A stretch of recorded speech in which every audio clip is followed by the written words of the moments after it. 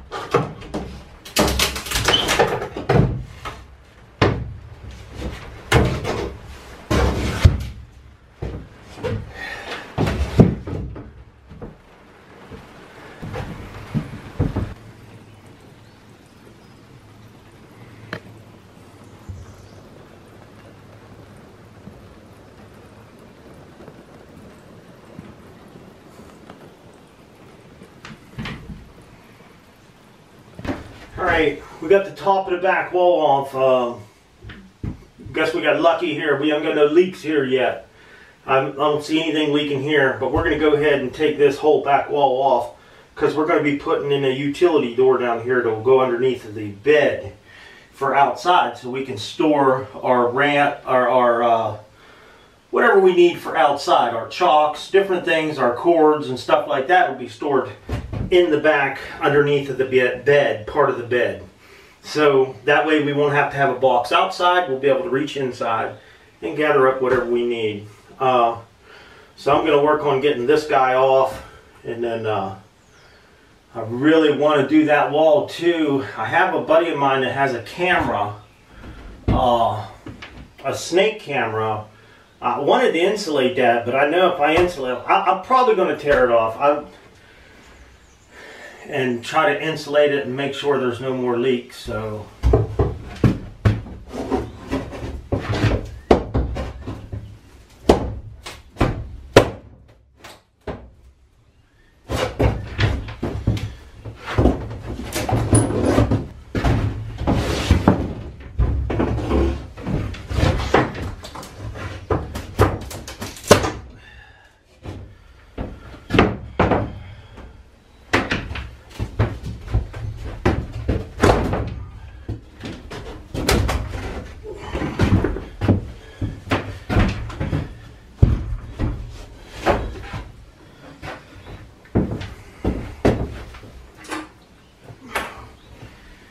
okay, back wall's off.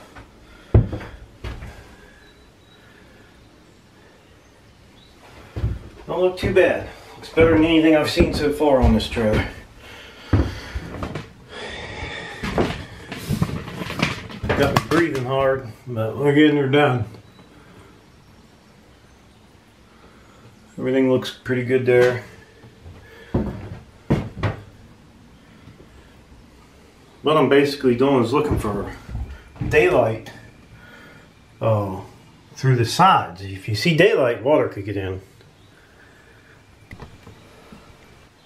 Okay, every piece of this wood, I'm trying to salvage what I can off of this wood. I don't think we're going to have much of a hard time putting it back on. It's just we're going to have to cover some holes, and I'm sure we'll do okay with that. But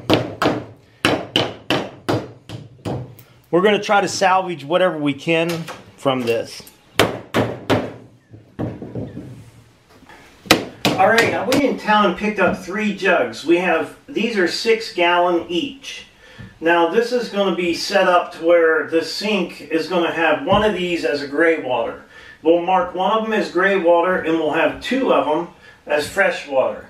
So if we want to do some boondocking, we'll have about 10 gallons on board of fresh water. Well, actually 12 gallons of fresh water on board.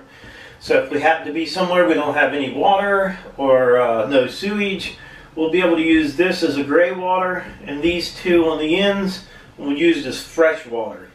Now when we put the shower in, we're also going to put a gray water tank underneath of the shower. That way, I'm thinking about a 10 or 15 gallon gray water underneath. That way, if we want to take a shower and we have no access to water or sewage, we'll still be able to take a shower whenever we want to take a shower. Now the commode part, we're just going to use the little portable commode, and we'll set it in the shower when we're not taking a shower, and we can use it in there as needed, and then when we get ready to take a shower we can just set it out on the floor and take a shower. It might be a little bit inconvenient, but it is a small trailer, so we're going to make the best of it. We picked up a microwave. I'm going to be mounting a microwave in the top up here. This will be used, you know, just to heat up stuff here and there, which will make it a little bit better. But when we're boondocking, we'll also have a gas stove too. Now, I'll probably still use the same gas stove I had with the runaway camper. I have a couple little gas stoves, a 1-burner and a 2-burner. So, anyhow, I'm going to end this video now. As you can see, I'm trying to salvage all the wood that I can out of here to be able to mount it back on, and it'll save me a little bit of money. So we're doing our best on it, and I'll take off with the next video right here where we left off.